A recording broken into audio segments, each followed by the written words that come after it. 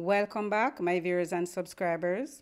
Today I want to talk about Miss Jamaica Universe 2014 title holder Kaci Fennell. Kaci took to Twitter today to air her frustrations after being robbed on Wednesday while entering General Foods on Old Hope Road in St. Andrew.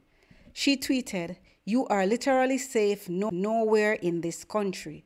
And it is so frustrating because I was walking into General Foods about to enter through the doors and two men on a bike pull up and grab my bag.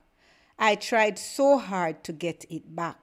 She went on to say that the thieves tried to buy clothes on Fashion Nova using her card. But Kaci needs to understand that no one is immune to the vicious cycle of violence these thugs are unleashing. Being a former beauty queen means nothing to them. As a matter of fact, every one of us needs to be conscious of our surroundings because these thieves are active out there and they are surveying and exploring, looking around for the easiest targets.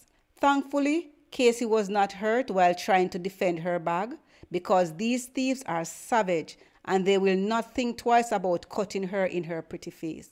She is lucky that they never kidnap her for a ransom because that's the MO of these criminals. Anyway, guys, that's all for now. Let me know what you think about this in the comment section below.